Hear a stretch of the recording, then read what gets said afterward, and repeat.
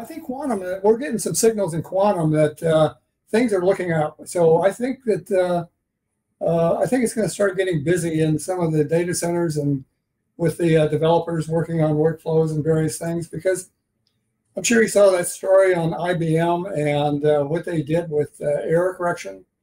They came, well, actually, they did beat a supercomputer in some instances, but they came very close to it. IBM thinks that they're going to get a program going here where they're trying to get people to concentrate on using 100 qubits and 100 gates deep. And they think that there may be a chance of someone doing some pretty good work on quantum advantage. And I think they're right, because it was amazing stuff they did with the with that little 127 qubit Eagle processor.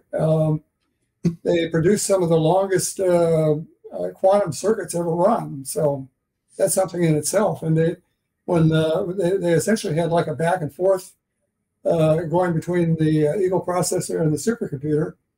And when things got tough for the supercomputer, the little Eagle processor and error mitigation just kept cranking along. So it's looking pretty good. Yeah, and IonQ brought out something too, didn't they? Yes, they did.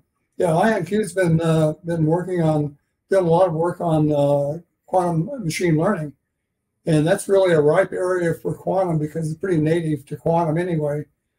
And IonQ's even looking at doing some working on QML. They've been working on it for about a year for artificial general intelligence at that level. So I think we're going to see exciting stuff.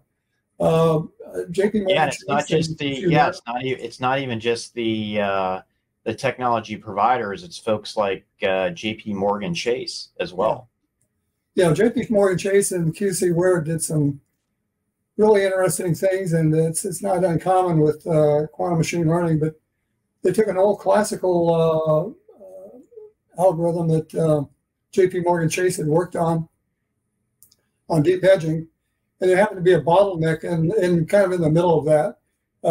As you know, classical stuff can only do like one thing at a time. So they were looking at